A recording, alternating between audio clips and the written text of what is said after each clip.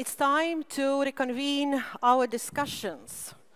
And I think panelists and myself, we are very pleased to see you in such big numbers, because usually the morning session is the most difficult one, particularly after yesterday's wonderful dinner and probably conversations even after that.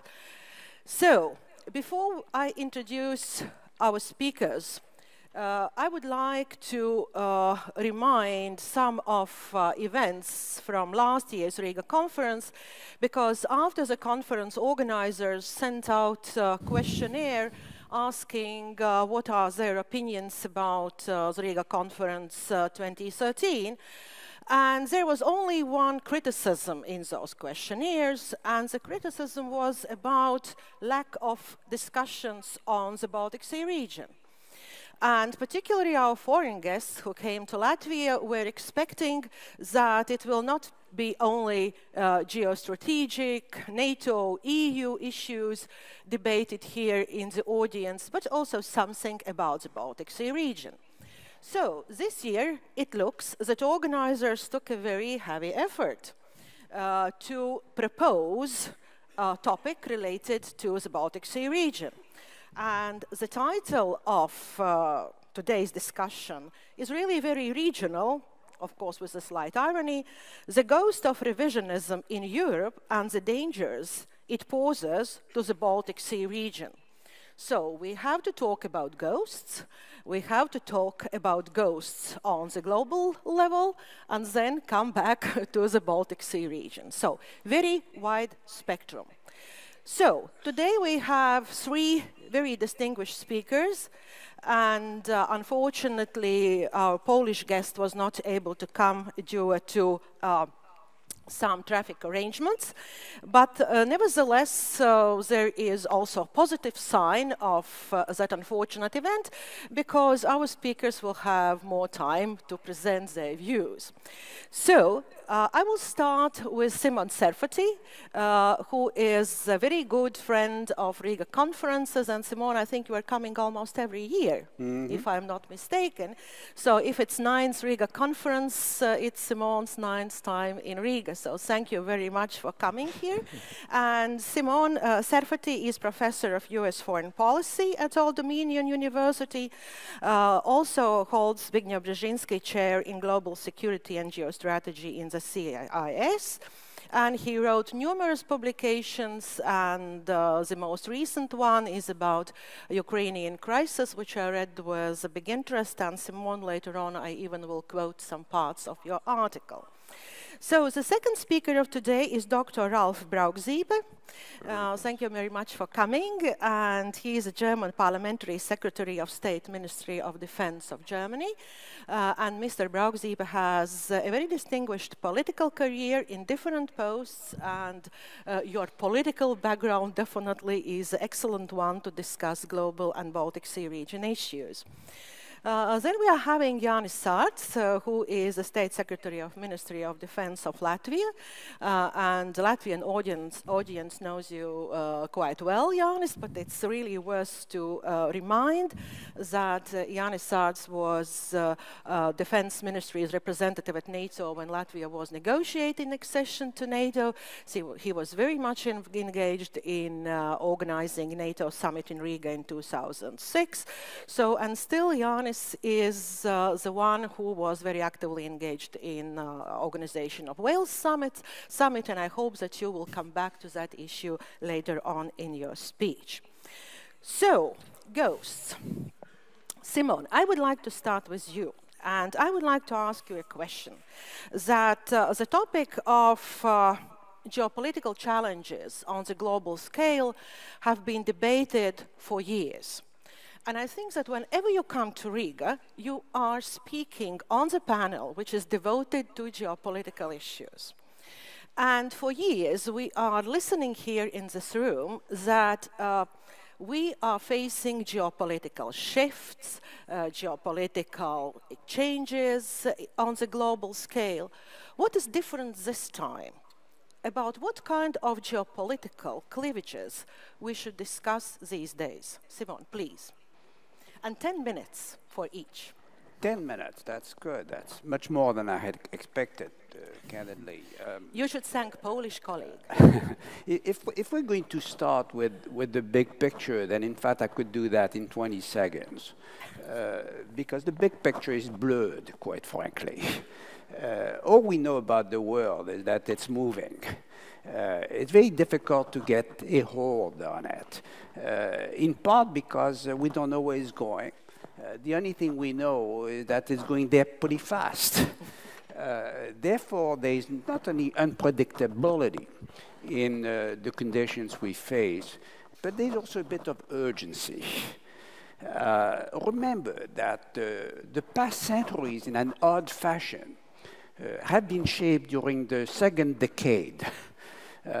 Between 1911 and 1919, for example, for the 20th century, between 1811 and 1818 for the 19th century, between 1710 and 1715 for the 18th century. In all of those instances, you see forces in movement that condition what happens subsequently. And I'm fairly confident from that standpoint that over the next few years, we are going to evolve for the much better or for the much worse. But we will not stay under the same conditions. Now, this means that history has rushed back onto us. For a moment during the second half of the 20th century, we thought we had tamed it. In a sense, after June 6 of 1944, 70 years ago, through the events in Germany on November 9th of 1989, we thought that with the Americans and the Russians, frankly, out, and Germany, quite frankly, having recast itself in a broader European context, we had escaped this kind of difficult history that had plagued the first half of the century. Well, we were wrong. We were wrong. To the extent now that we are brought back into the house of the death, where we find 165 million corpses accumulated throughout the first half of the century. And we are now being forced into trying to remember what history taught us from June 28th of 1914 through September 4th of 1939, when in fact the war became a way of life for the states of Europe and beyond. And when history comes back to us, it makes us feel understandably uncomfortable, especially here where really is to be found the geography of pain which populated the 20th century. We suddenly are resurrecting the old guidelines of the past. America is going home. Russia is expanding again, is surging again. The Europeans are getting tired of each other and of their union. China is telling us and telling the Japanese, you know, we still have a few accounts to settle. There's still a lot of history amongst us. Even Islam wants to take us back 1,000 years ago. And I think that to that extent, and as I was listening to some of the conversation yesterday, I have the feeling that we are now, frankly, living and fearing the future in the past tense. And I'm uncomfortable with that. I'm uncomfortable with that because it is as if we are working hard on trying to remember of history the difficult time. What I would argue as part of the big picture is indeed the future will not resemble the past. We have moved beyond that kind of a past. That we have to beware of facile, irresistible analogies, which might make good politics, but don't make good policy. No. Putin is not a clone of Hitler. Obama is not a repeat of Chamberlain. The annexation of Crimea, however horrific it may be, is not another Anschluss. The Western alliance in the 2010s is not, frankly, a repeat of the Anglo-French West of the 1930s, and there is not a global process of appeasement going on, whether related to Russia or others. I say, I don't believe in ghosts. I don't believe in ghosts. I want to deal with the new realities of the 2010s, including the, frankly, development of this extraordinarily successful Western Euro-Atlantic community of states based on two pillars, one NATO and the other one the EU. And my first point as I look at the big pictures, therefore, is give me a break, give me a break. At half past Obama, it is too early to pretend that he has failed to manage the very serious disruptions and instabilities of the moment. Remember that all US presidents who took history one-on-one over the past 60 years performed best during the fourth quarter of their 8-year presidency, whether it is Truman or Ronald Reagan or even George W. Bush in 2007, 2008. And I expect indeed that the game is still on insofar as our ability to manage some of those issues. And second, at half before the post-American world, as it is called, American power, American leadership still remain preponderant, even though it can no longer be as decisive as used to be the case. So I have a kind of constructive pessimism about the moment in the contemplation of that big picture. To be sure, I don't want to provoke, but I don't need to indulge. And the balance between provoking and indulging is indeed the challenge we face. Now, if I had 2 more minutes, there is nonetheless in that big picture, blurred as it may be, some lines which have emerged over the past few years, and they are especially important to remember here in the Baltic states and for the totality, quite frankly, of Europe, because we do live in a world in mutation. Mutation, this is not the kind of transition we faced in 1815 or in 1871 or in 1919 or in 1945, when the transition usually took place around the end of a war with a cleanly defeated state and a willingness to either restore a world or create a new world order. This world in mutation presents, I think, 3 characteristics, and I will briefly outline them. The first characteristic is that with the proliferation of dozens of new emerging or re-emerging poles of power and influence which wish to assert their authority either within the region or in the world at large, no single state alone can attend to the multiplicity and the complexity of the issues we face, however preponderant that state is. We in the United States need allies. We need partners. Allies and partners that are not only willing, but also capable and compatible. And I insist on capabilities and compatibilities, because this suggests that those who are not doing enough must do more, as it was stated in our discussion yesterday or repeated at the Wales Summit. But also insist on compatibility, because there's too much talk of a reversal of alliances, of new alignments emerging here and there. No such a thing is happening. The fact of the matter is that the fundamentals of geopolitics still apply. The enemy of our friends are our enemies. And we stated that bluntly. But second, the enemies of our enemies are not our friends. And that is, I think, very important when you discuss the relationship with Iran, the relationship with Russia, the relationship of the United States and the West with other parts of the world. So the need for reinforced partnership and alliances, I think that's very important. Second, the genuine dominant axis of stability in the world today does remain the Euro-Atlantic relationship. I don't think we can escape that. When you speak of capabilities, willingness, and compatibility, if not the US with Europe, with whom? If not Europe as a European Union, how? If not now, when? And I think we need to insist on this as the axis of stability of that picture we're trying to. And third, and finally, please, please, please, do not close the door and open the windows.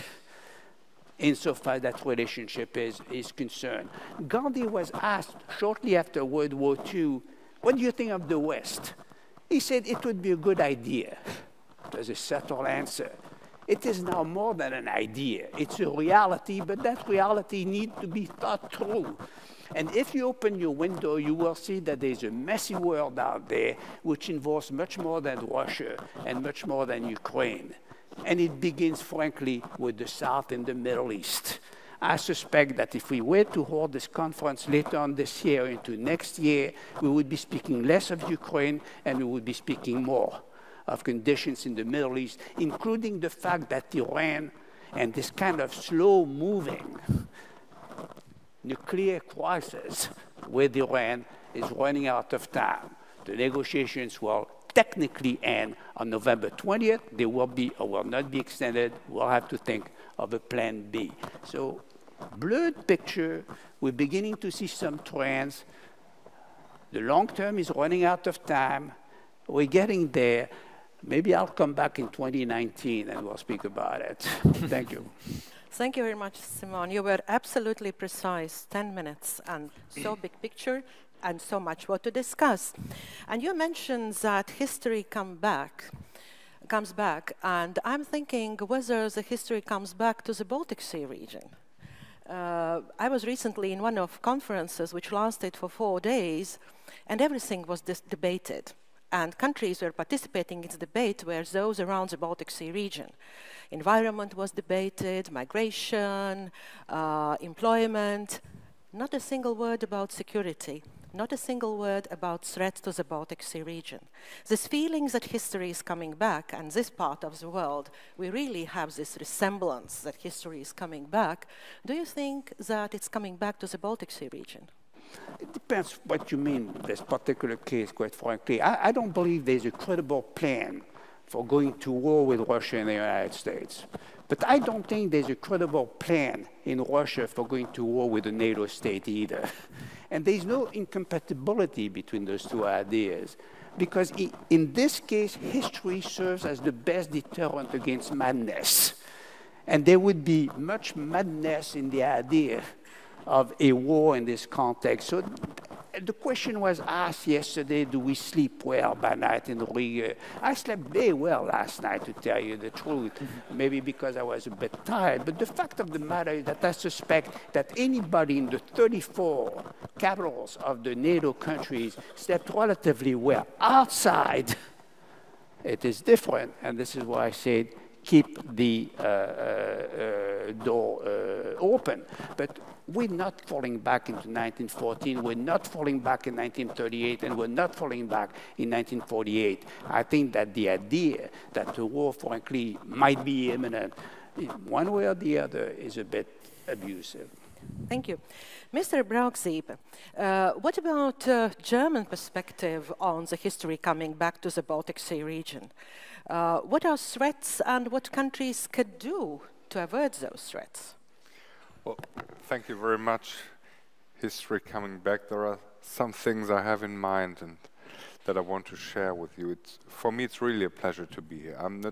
It's not just a routine quote, but what I think about when being here is different things.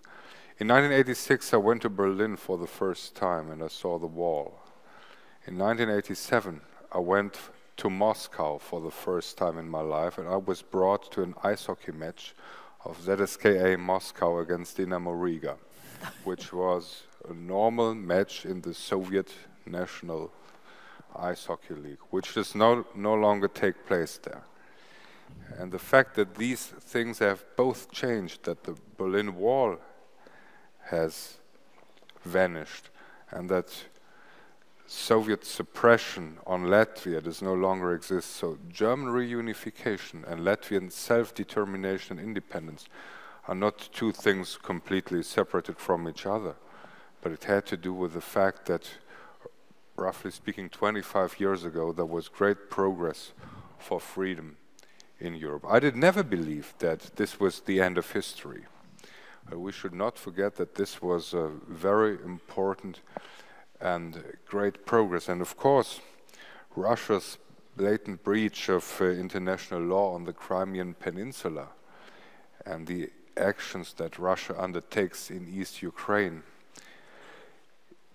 is of a new quality, no doubt about it. And I'm convinced, even if tensions go down again, the world in Europe will not be the way it was a year ago. Certainly not, and we have to face these challenges.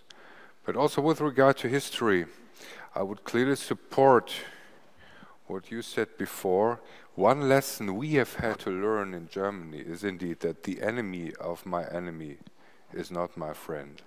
You know, in former times, in Cold War times, in that part of history, the separated West Germany disposed of a conscript army of about 500,000 soldiers. None of these 1 million boots on foreign grounds at that time. Today we dispose of an army of a bit less than 200,000 soldiers, and sometimes, especially in Afghanistan, almost up to 10,000 out of the country in being engaged in international mandates. That is a significant change. In former times, when the Soviet Union invaded Afghanistan, some of us thought that those who were verbally the greatest opponents of Soviet intervention in Afghanistan were our friends, some of the Mujahideen. And we did not see that they did not share our values at all. And so it is also a question of values. So what unites us, Latvians and Germans, our EU member states and the NATO member states, is not just a combination of similar strategies, but first of all, that we share the same values. And this is what I'm strongly convinced that at the end, our idea of rule of law, of democracy, and of a free market economy, that will prevail at the end. Also after such a crisis that we have to face now. And so in contrast to former times, we have asymmetric threats and hybrid warfare today. That was different in Cold War history. When we disposed of 500,000 soldiers in the 1980s, each of these soldiers was clearly aware when a crisis occurred what he had to do, because it was clear where the crisis would come from, namely from the East. Today that is different, and we should not follow the trap that Putin wants to make us follow when he said that if the EU imposed or the NATO imposed sanctions on Russia, this would mean that we did renounce at the common fight against terror or the terrorists. This is not the case. The atrocities committed by the Islamic State in Iraq and Syria cannot be an excuse for what Russia did in Ukraine and vice versa.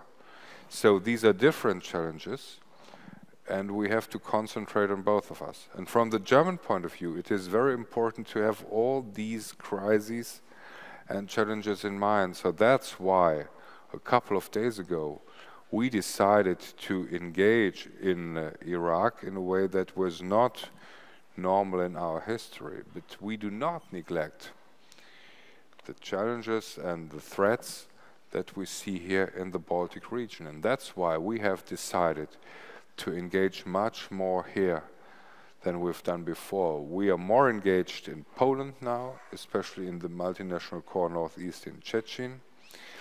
And we have decided to engage more for the security of the Baltic states. We are here present for a couple of weeks now with our Eurofighters in Estonia to protect the whole Baltic region.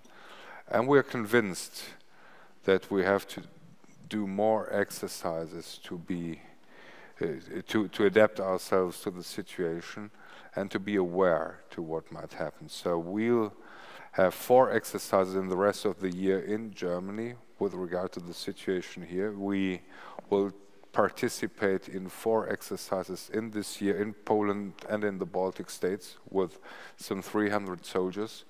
And we have decided to continue and to intensify our engagement. So for the next year, we are planning the participation in 5 exercises in Poland and the Baltic region with 1,700 German soldiers. So this is a consequence that we see out of the crisis and the necessary reaction we have to take. So we do not just react with words, but really with actions. And it is our perception that we need a coherent structure of NATO and EU, and that among both organizations there must be a focus on more efficiency, on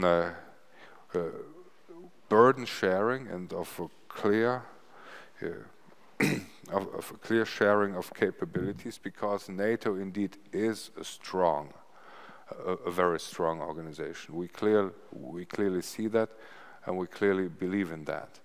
And this is the reason for our engagement. We see that we are sitting in the same boat.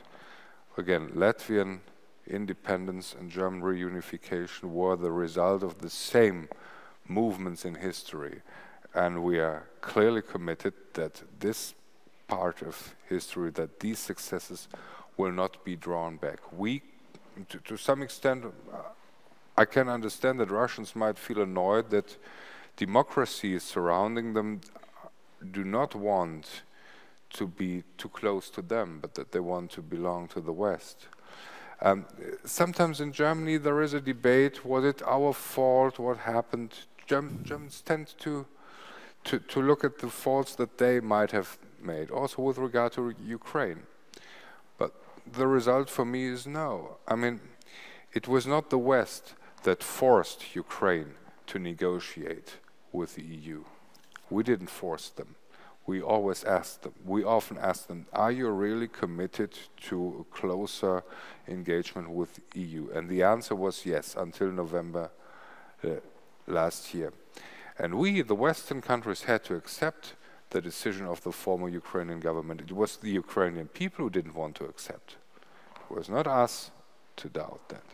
So I think it was the right way to offer more alignment to the West, to all the sovereign states.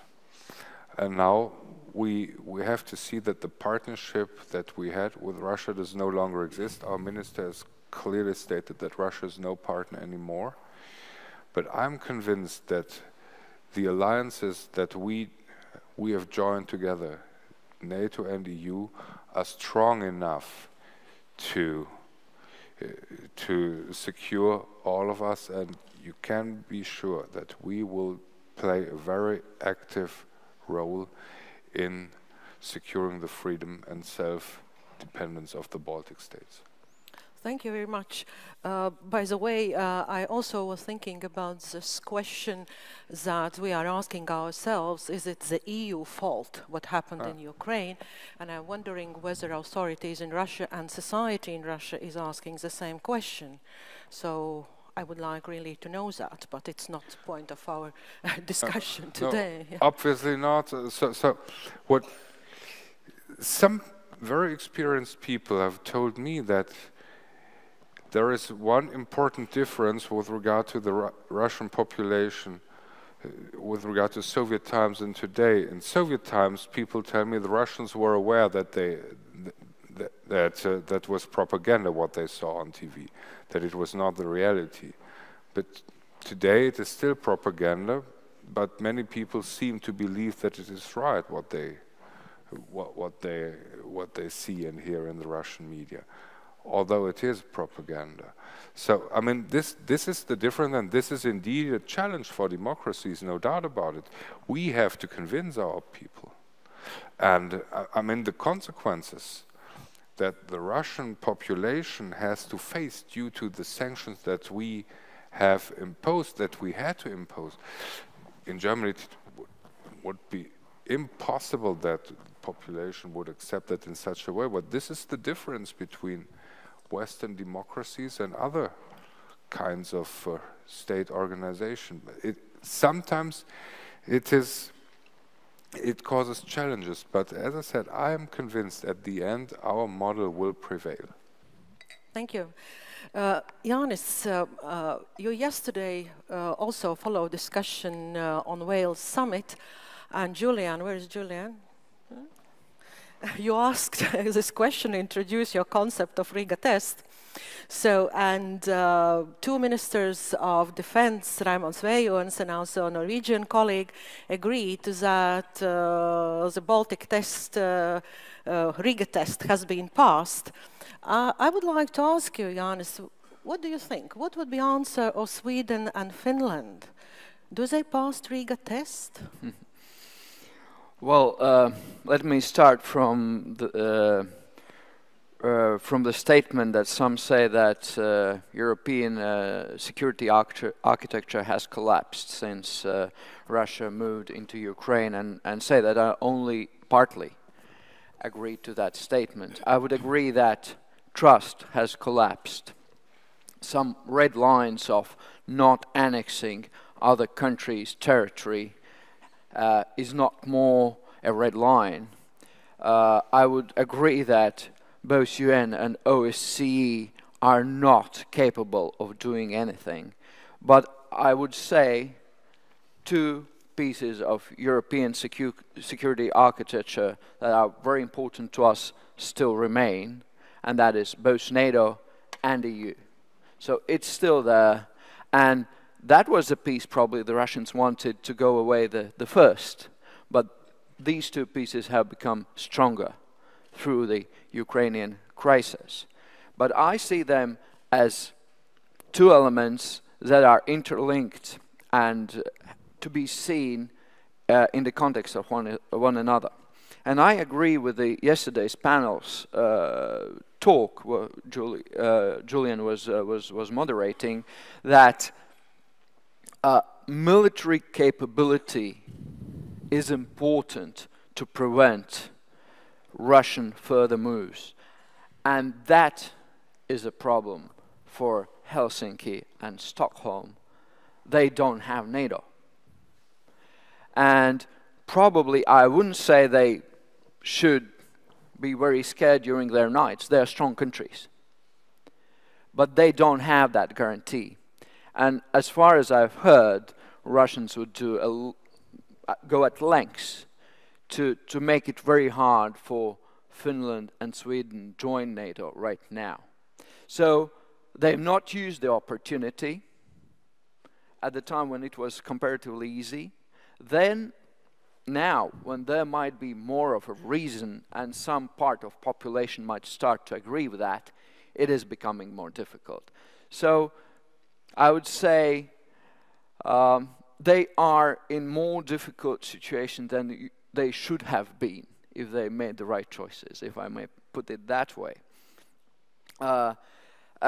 Because, as I said, I believe the military element is important. Then I think another element is also very important in this context, and that is this crossing of red lines is not only the thing that will have a consequence here in the Baltic Sea region or in Europe. Many others are watching what's going to happen. That's been long since a major international player has dared to cross the borders in such a manner. And I think there are many that have some sense of the revisionism around the globe, and they are seeking what would be the West's answer, and what would be the price Russia pays for crossing that line. And if the conclusion from this observation is it's not that high and you can get away with it, I think this blurred picture will become even very dark picture, because that would open many doors that would be interested to revise the existing status quo and would make our lives, and I would agree we should not just look at Ukraine, it's only one piece of a puzzle, even more complex, even more insecure. And another thing I think is also important to understand, Ukraine is just one piece of the sequence in events. You have Georgian War, you have Ukraine, you have the relationship with other Russian post-Soviet relationships with other post-Soviet states. It is a sequence of events, and we have to approach it not through the angle of just Ukraine. We have to look at a wider spectrum. The other point, I think, is that's why Ukraine is important. The way we will be able to solve this crisis will determine how much appetite Russia and other potential revisionist powers will have in the future. And I think it is difficult to say how we'll pass that test. And that will have immediate implications for our region as well. Well, first, yes, we'll be in a region where there's a border between where there is an architecture of security, both NATO and EU, and where is the revisionist power seeking to change these borders. So it'll be a tense situation for the time to come. But I think the most difficult it will be for the other post-Soviet states, because they don't belong to that architecture. And if Russia succeeds, there'll be more instability, and that instability will come to haunt us in one way or another. So what we have to really look at the way we respond to it. And I would say the strategy is of our response as NATO, as EU, we have to combine hard power with soft power as much as possible, and hard power being a very important element, specifically talking about strong deterrence capability in the areas where it matters, in the Baltics, in Poland, in the Baltic Sea region. Strong soft power capability. I include there, of course, economic power, and I think we will have to look that sanctions are looked in a long-term context. We have to look at the other elements, and I very much am a proponent of the need to raise our ability in the information sphere, in the battle for the people's minds, that we've sort of neglected or have taken for granted, and the other side has taken it as a good possibility for them. I think there has to be a debate, and I would certainly promote that the societies of Sweden and Finland actually talk about their NATO memberships, because I think that's in our all general interest to have these countries part of NATO. And I think another part of a strategy, we have to pay serious thought and action to those countries that are our Eastern partners, and not just with the words, but with actual help in the military area, in the economic area, in the state building area. Of course, we've tried to do a lot of that, and many countries have not been very successful, especially in the latter. But I think everybody has to understand that the strategy Russia has employed versus Ukraine works with the weak states. So that's their own interest in a very short period of time to become strong states, and we have to concentrate it. And we have to recognize that they are in between two strategies. The one of ours, which is of open door, through which is very difficult to get through, and the other of Russian strategy of a closed door behind which there's one bully who beats up anybody who has a different opinion, including Kazakhstan? Thank you very much. Yeah, because very good point. So not only Kazakhstan, Armenia as well, and we can continue this list. So thank you very much, Jānis. There are questions coming in already via our sophisticated equipment, but now it's time to give floor to audience for questions. And being European, I will try to keep regional, gender, and other balances at place. So let's start with the left side. Could you please give microphone? Here are two hands.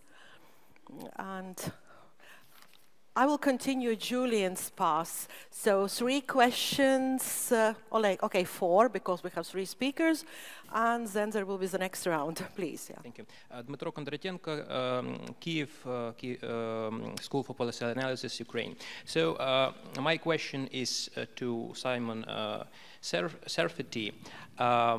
About the geopolitical cycle of Russian expanding and decreasing. So it is noticeable that Baltic states were occupied and Finland was attacked after the interwar period in 22 years. And the same with Ukraine.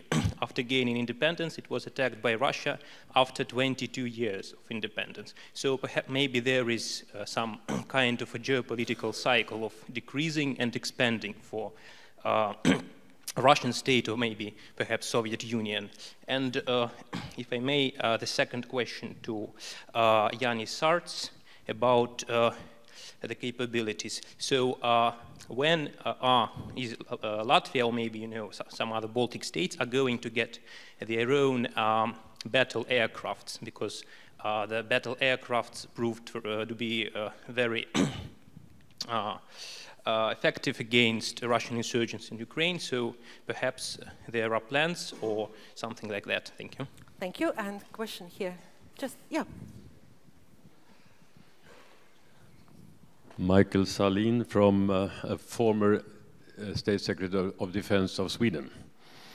So I appreciated, of course, a lot your comments on the importance of the NATO issue in Sweden and Finland. I cannot comment on Finland nor of Sweden because we have elections on Sunday. And we have tomorrow. So maybe on Monday we'll know more about who's at least ruling Sweden. But I have 3 questions to my German colleague, if I may say so. I think the role of Germany in the current situation is watched by many as one of the crucial elements. So 3 questions for you. 1, was it right or wrong or meaningless to ask whether the EU on its own should have extended an offer of full membership of the EU when it launched the Eastern Partnership? Was that part of the problematic that the EU was unable to somehow agree on actually extending a membership offer that was clear enough as a basis of decisions for that country? So your comments on that. And secondly, what you said about the Baltic Sea, does it mean also enhanced German naval presence on the surface and in other spheres in the Baltic Sea? And finally, if I may, the decision by Germany to send arms to the Peshmerga is seen by many as a hallmark decision. Will that symbolize greater German foreign policy activism, so to speak, and is there consensus in Germany around these issues? Thank you. Thank you. And Julian, yeah? Is there a mic in the back, please? In the back.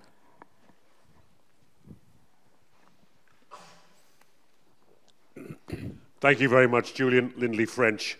Last night, Sukhoi 26 Russian aircraft approached Latvian airspace amidst heavy electronic jamming. Didn't appear until the last minute. Strikes me this conversation, there are 2 realities, maybe 3, that we have to consider. One is Russia is unpredictable, and unpredictability of great power is a dangerous commodity. Second, Russia's modernization program, and shall we say NATO's lukewarm modernization program, strikes me that by 2020, we could possibly not provide defence of the Baltic states, which makes collective deterrence probably more important than collective defence. It's good to have a theoretical debate, and I agree with Simon that history can never be backed by definition, but geopolitics is certainly back. So could the panel give me some idea of a clear strategy and clear policy, A, to cope with the uncertainty of Russian policy, and B, to cope with the changing shift in the balance of power, given that this is not a theoretical debate, given what happened last night, and frankly, which is happening on almost a daily basis now? Thank you, Julian. And I add one more question, which is sent in by Richard Bambals, who asked question to Mr. Braugsiepe, and he writes that if German troops start loving Latvia, what about their presence in the region beyond 2015? So, gentlemen, please try to compose those different questions addressed to you, and let's start, probably, Simon, with you. That's I just don't believe in a domino theory involving Russian expansion. I just don't, and I'm not going to be able to convince anybody who is emotionally committed to that notion for understandable reason. History owes this region. History owes Ukraine. More Ukrainians were killed by German soldiers during World War II than the combination of French, British, and American soldiers. 3 million non-Jewish Poles were killed during that war. We owe it, but I believe that, in fact, history moves on. I would start my assessment of Russia not with the unpredictability of its behavior, as Julian indicated quite properly, as Julian always does, properly, but I would insist on the predictability of Russian limitations. I mean, I want to do an audit of Russian weaknesses. Russia is a state that is running out of people because it is engaged into a pattern of self-induced genocide. It is a state that is running out of security space because all around it, NATO, EU, Islam world, China are present and, frankly, on occasion, intrusive. And it is a state that is running out of renewable resources. Okay? And on that basis, I believe that Russia is not an ascending power. It is, in fact, a state that is reaching its limits and is running out of time. Now, this does not comfort me, because it may well be that to the extent that Putin would understand, unlike the Soviet leaders after World War II, that is running out of time, he might be tempted to maximize his gains while he's allegedly on top of the world. But it is not sustainable. And therefore, if that is the case, I don't indulge him while having done whatever I could to not provoke him. Now, if I may add one thing with regard to Ukraine as well, because I think it is important. It is very difficult to assess the significance of a specific event until we have lived out its consequences. It's very difficult. You know, we tend to respond to the headline. 2 months ago, we're discussing Crimea. The word hardly comes up now. Okay? There are two things about the Ukraine situation which bothers me, which have not really come up sufficiently, outside to repeat of the fact that, frankly, in Ukraine, Putin's hands are really very dirty, but we all have dirty hands too, including the Ukrainian government. We all made mistakes when managing Ukraine over the past 20 years. But there are two things which I learned from the Ukraine situation thus far. If you're a member of NATO, stay in. If you're not, join. Because I think indeed NATO membership does provide this kind of rampart against madness. And we should be more focused on the circumstances under which the doors to institutional enlargement for both NATO and the EU will be reopened. It does not mean that I'm going to put on the table right now Ukrainian membership on either one of those institutions. It's a non-starter. Or for that matter, that of a couple of other states, but I would certainly look into the Balkans, for example. But that is a very important lesson. And no one who is a member of NATO today is thinking of leaving. The French have long forgotten about it. And second, which is very important as well, if you have nuclear weapons, keep them. If you don't have nuclear weapons, get them. And frankly, this is why I'm focused on conditions in the Gulf. Because there are states which have been learning their lessons, and it is not about the Russian invasion next of the Baltic states. Let's deal with reality, let's be real. It is about how complicated the negotiations with Iran and with North Korea and others have become in that context. Thank you, Simon. Mr. Browskeeper.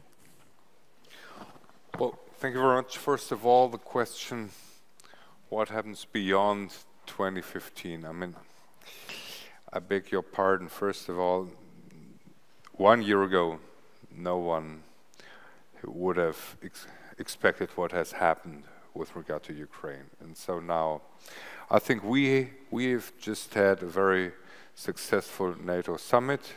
The measures we have agreed upon with regard to assurance and adoption, these were good decisions. We have taken, as Germans, we have taken decisions with regard to exercises in 2014 and 2015, and you can be sure we are ready to take over our responsibilities also in the years to come. But we do not declare that we can foresee everything that comes. But of course, we do not see December 31st, 2015 as the end of our responsibility in systems of collective defense, no doubt about that. Regarding the questions from my Swedish colleague, first of all, regarding naval presence, we are already providing both naval and air force assets that are participating in assurance measures, and specifically we continue to provide 25% of the overall assets within the framework of the standing naval forces. And you asked about Ukraine and EU. Well, first of all, I never talked about EU membership. This was not the issue.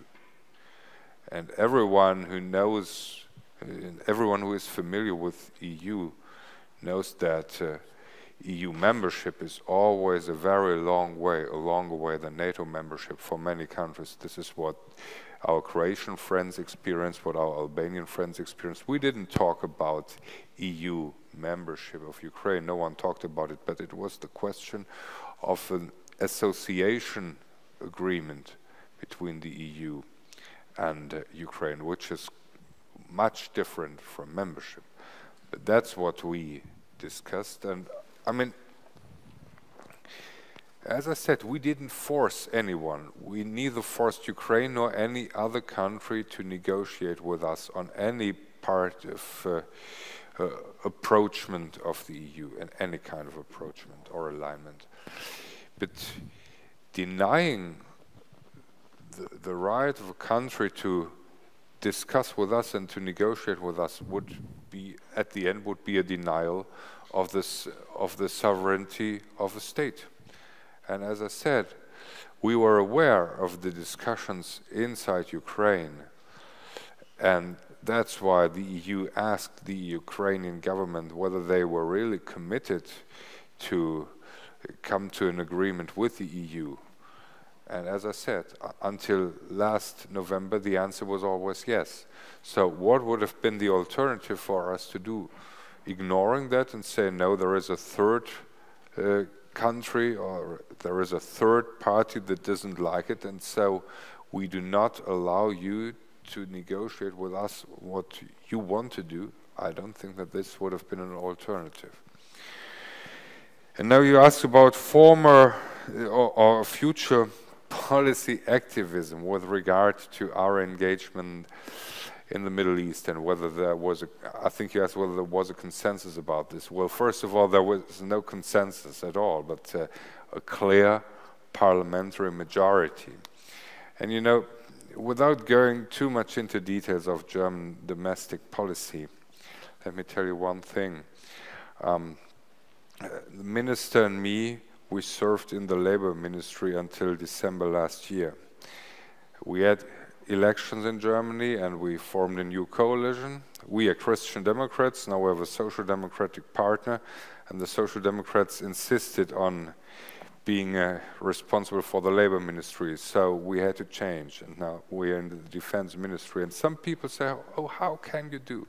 How can you make labor market policy for years and then change to defense policy? And I think one thing that is important for political leadership, you know, Germany has about 1% of the worldwide population, and we consume 10% of social security, of money invested in social security. 1% of the population consuming 10% of all the social security policy in the world.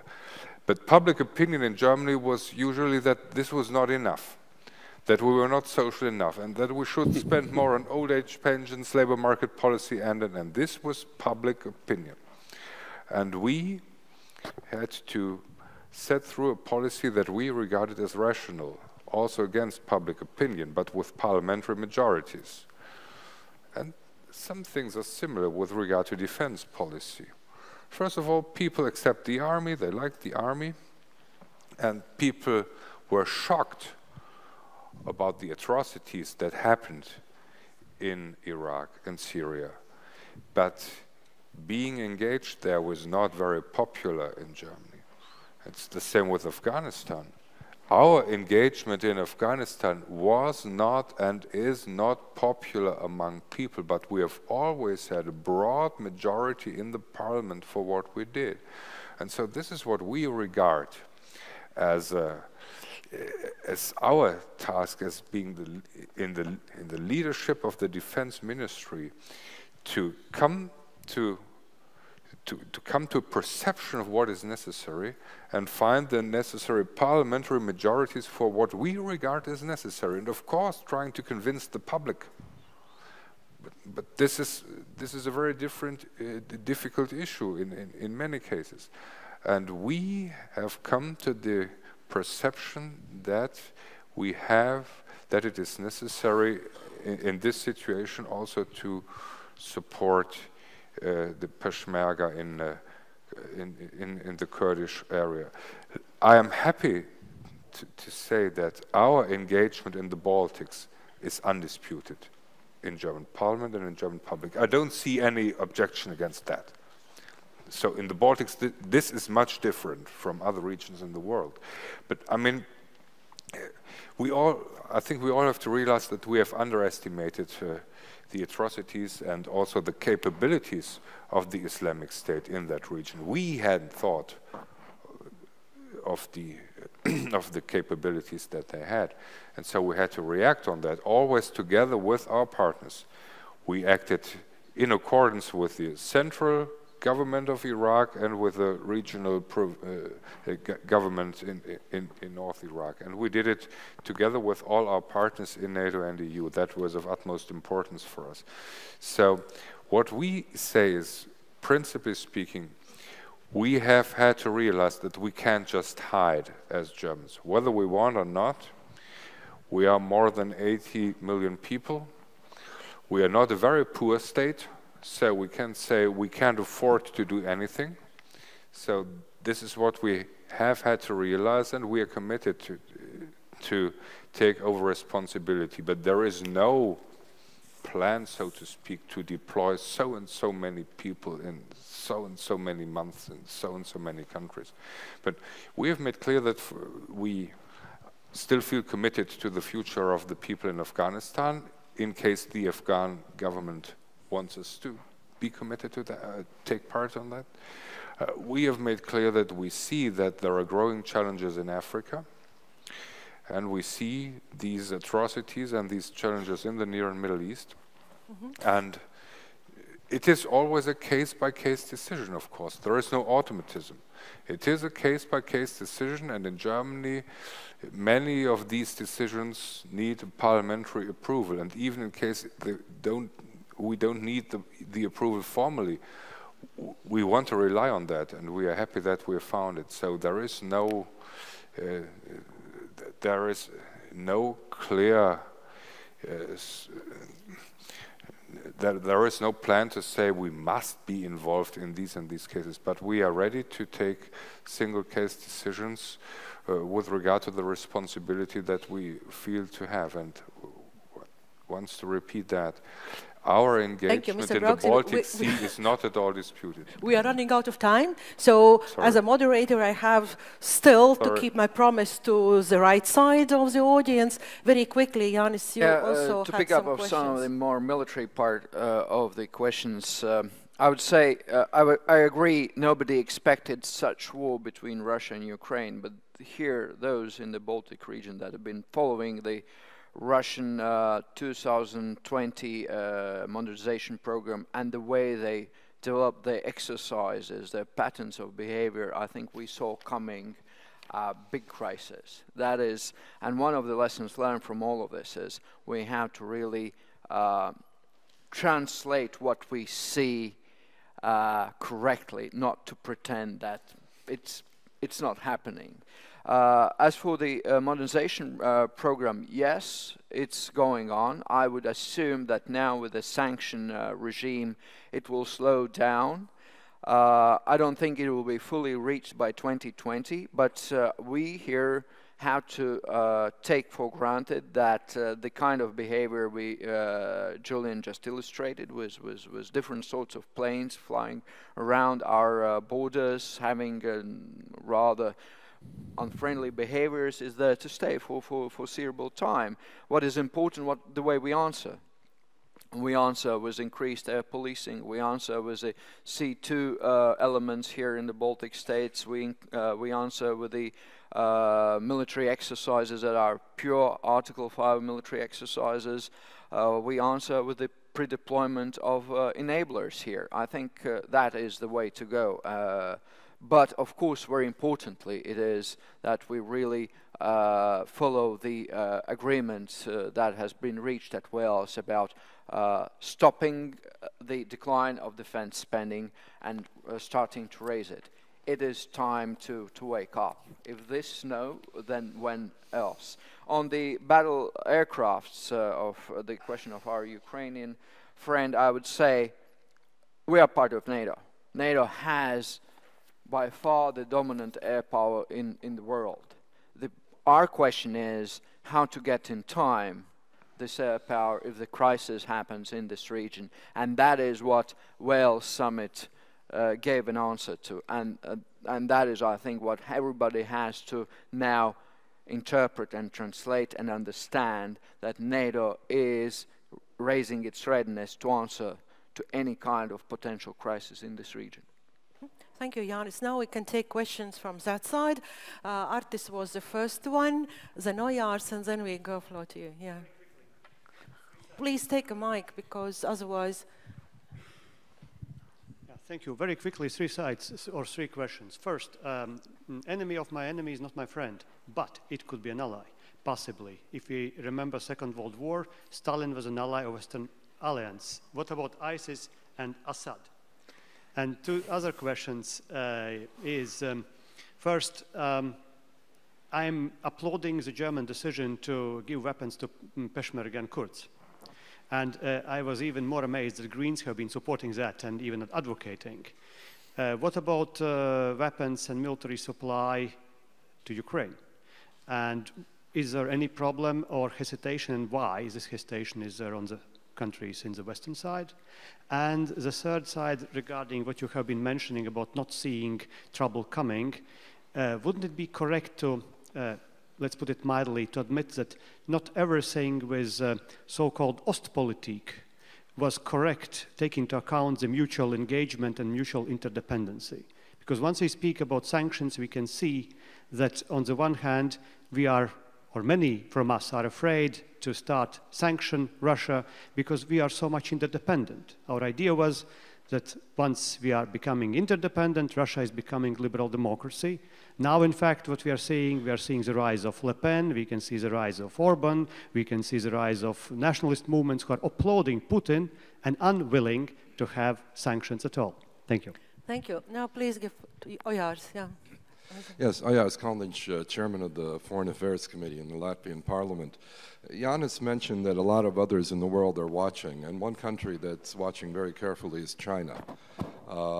We haven't talked much about China, and on the one hand, China's been somewhat inscrutable in its response to these events, yet it has exploited the situation to at least make one advantageous gas deal.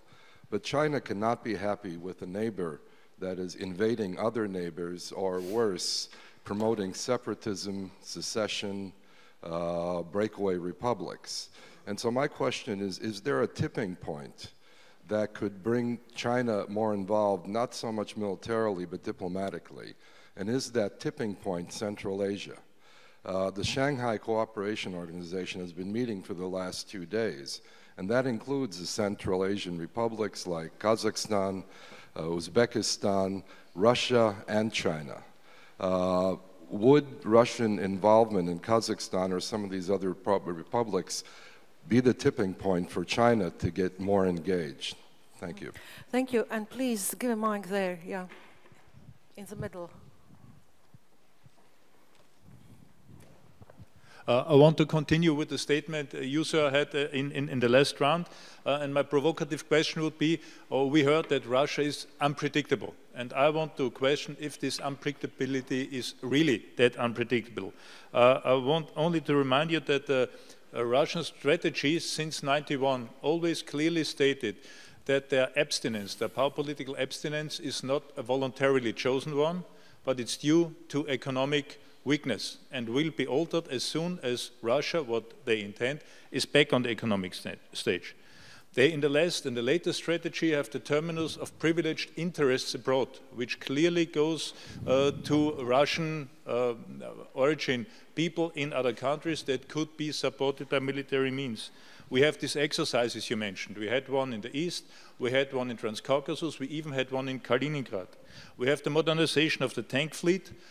Jane's Defense informs us that they already are about 10 divisions category A. They had Georgia, the case in Georgia, and they had the acid test in Syria. So my provocative question, is it really Russia who makes us believe they are unpredictable, or is Europe simply trapped by the comfortable idea to consume a peace dividend that never was there? Because it was Europe that said we are deprived of an adversary, not the Russians. Thank you very much. Thank you very much. There are still 2 questions pending from the previous session. If you both gentlemen promise to be short with your questions, then we could proceed one here and one here. Please. Yeah. Please be short with your question, yeah? And you then, Vladimir, too, yeah? General Klaus Wittmann, Senior Fellow at the Aspen Institute. I want to follow up what Jānis Sārts said, and also the unpredictability thesis. I did not hear much from the panel about revisionism. So how do you in Riga read Russian intentions? Have they stumbled into this mess? Are they testing us? Or is there a master plan? Thank you, Klaus. Please, here. Please give to the lady over there. It's here. Vladimir Sokor, Jamestown Foundation. My question concerns another little type of revisionism, a subspecies, if you will. and that is the retroactive misinterpretation of the NATO-Russia Founding Act. You will all remember the wording. NATO has no intentions or plans at this time, in the existing situation, to deploy substantial combat forces. This phrase was deliberately worded like this, elastically, to give NATO a free hand. Now we hear reinterpretations, retroactively, that this somehow ties NATO's hands or restricts NATO's flexibility. In the course of the years, Russia tried to propose to negotiate with NATO a common definition of what substantial combat forces would mean. The American side and NATO properly rejected this because it would have implied negotiating with Russia ceilings on NATO force deployments. I'd like to hear, especially from the German side, what are the reasons for Chancellor Merkel putting this sort of shackles around NATO's hands, which I believe to be paper shackles, easily jettisoned, and who would like to take up that case? Thank you. Thank you very much. Gentlemen, you have each 3 minutes for your answers. Probably this time we could start with you, Jānis. Well, thank you. I'll pick on some of the questions. First, the question of peace dividend that was never there. I would, by my previous answer, I think it implied that I would agree that we wanted to believe in the things that we wanted to be true, but they were not. And particularly people here in the Baltic region, which were the first to see the signs, we were not much listened to. And that is, I think, something what we have to take as a lesson learned from the situation. I would point to another indicator, I think, which is very relevant because of the Russian state setup where they have to prepare or to have the public opinion with their decisions and their propaganda has to work. I think a good indicator for anything to come is to watch a Russian TV. It indicates of their intentions, I think. Then, is there a master plan? I would tend to say there is a big idea of Russia's greatness, which means not only with an internal, but with expansionist greatness. There are, let's say, contingencies pre-prepared for different areas that are of Russian interest.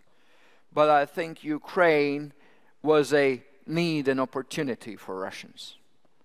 And thus, it worked out that way, and I find personally very interesting to compare the two campaigns, if I may put it that way, the Crimea and Eastern Ukraine, and I think both Russians and us will have to make a very careful study and comparative study of both cases.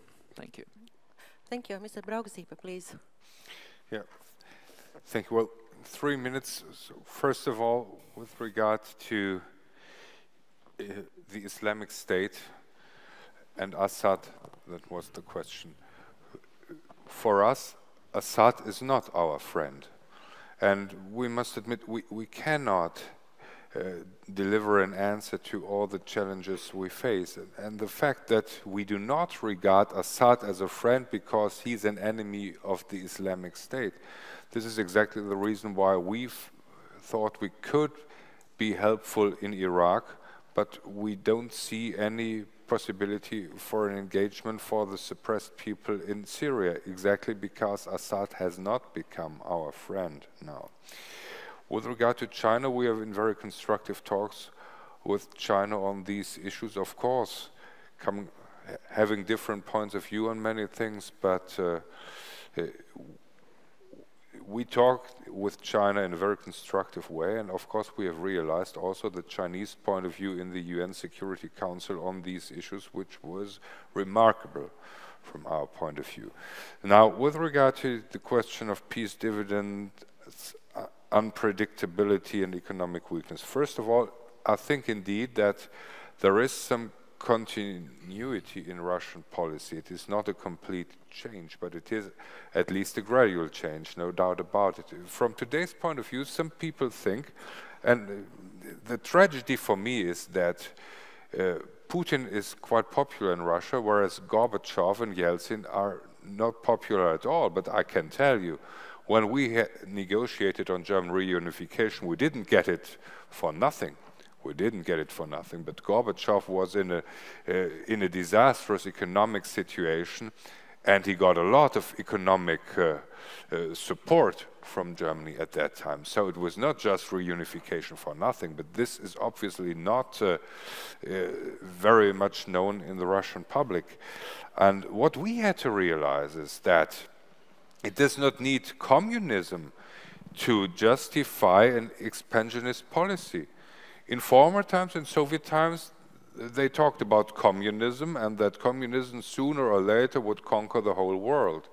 Now they do not talk about communism, but they talk about Eurasia. But mechanisms are to some extent similar. This is a lesson that we had to learn. And indeed, what we see today is that the economic weakness of some country causes troubles. The economic weakness of Russia certainly, at least to some extent, contribute to the unconstructive and aggressive behavior to the outside world. But there has been a peace dividend. The important issue is, as I said, we've had 500,000 soldiers in former times. Now it is a smaller number. So we have enjoyed the peace dividend. But the reality is the time of peace dividend is over insofar that we can no longer afford to have a smaller army, to invest less in armament. So we will not go back to the time we had. So we could have enjoyed the peace dividend, but we have to be all aware, and Germany has to be aware, and Germany is aware, that now we have to focus on the question, what do we have to invest in order to protect our freedom? It is not a free lunch. Freedom is not a free lunch. Independence is not a free lunch. Reunification was not a free lunch, and we'll have to be very aware of that. Thank you very much. These were 3 minutes, I think. Yes, perfect. Absolutely. Simone. I can do this in less than 3 minutes. The 4 points that came up, and I think we can do those in 8 sentences. One with regard to enemies, the enemies of my enemies and not my friends. This doesn't mean that I won't have an affair with my enemies once in a while over a specific issue. With Russia over Syria, with Iran over Iraq, with the devil over the good Lord. Those things do happen, but there ain't going to be no wedding. And I think that I can be categorical. In the United States, we do insist on compatibility. Point 2 has to do with the unpredictability of events. Look, every single event is unpredictable. What can be predicted are the consequences of unpredictable events. And that's what you prepare for. With regard to Ukraine, with all due respect, Ukraine is an issue that has been building up since 1991. And somebody should have noticed. Somebody should have noticed. But we'll let it at that. Cannot predict events, but I can prepare. That's why I pointed out to Iran. There is going to be an issue there, which leads me to the tipping point. There has been no consumer of security, stability, and prosperity more compelling than China over the past 20 years. Germany might have qualified, but Germany began to tip and produce security, stability, and security over the past 10 to 15 years, beginning in Kosovo, for that matter. But China is a consumer of all of those things, and the time is coming when this form of passivity will have to end. And I think that Susan Roy, the National Security Advisor, was just in Beijing saying, hey, you want to do something. Think about it. On the day after a military strike, not by the United States in Iran, if there was to be one, there will be 2 resolutions at the Security Council of the United Nations. One American, one Russian. Chinese will have to pick. Will have to pick. They will not be able to say, hey, we just don't aim at being a superpower. We just have money, you know, but that's okay. It's coming. It's coming. And it will be interesting to see how they start producing a bit. And I'm using more than my 8 sentences. So on the master plan of Russia, look. This is expansion by improvisation. It's that simple. I don't believe for a second there is master plan. Putin picks opportunities, probes, but he understands, I think, touch wood, the limits. And the limits do relate to his vulnerability. He's paying a price right now. He's paying a price. Bibi thought that by going to Gaza, his public opinion polls would climb dramatically, which they did. The moment the war ended, 65 widows or mothers who had lost their children, whatever it is, brought about a drop of his popularity 25 percentage points in a matter of days, couple of weeks. Putin is paying a price which is eventually will turn to his own standing within the country. So it is indeed expansion by improvisation, and there are limits to that. Thank you very much. Precisely 3 minutes. 2 minutes. So, dear audience, panelists, we are slowly moving to the end of our session. And when I introduced the essence of the panel, I already explained that we were supposed to cover a very wide range of issues, but at the same time to remain in the same geographical area. And I think that because of extremely well-prepared presentations of our panelists and their fantastic knowledge of the subject, we succeeded to be everywhere in China, in Kazakhstan, and the United States, but still remain in the Baltic Sea region. And if we look backwards at the last 20-25 years of history of the Baltic Sea region, then we evidenced that this area used to be a quiet corner in Europe. It was a periphery of Europe. At one point, it became the hot spot of Europe, countries expanding, some countries resisting. Then at another point, we became the most competitive region in the world, the most globalized region in the world. And now Simone reminded us that living in the future, in the past tense, something what sometimes we are doing. But we will need a lot of innovation, a lot of discussions, a lot of new ideas to give new impetus to the region. And my wish would be that all those, again, thousands of discussions about environment, about employment, about gender balance, and very many other issues would not overshadow security of the region. So let's work hard for a secure and safe region. Thank you. And please join me in the round of applause to thank our panelists. Thank you.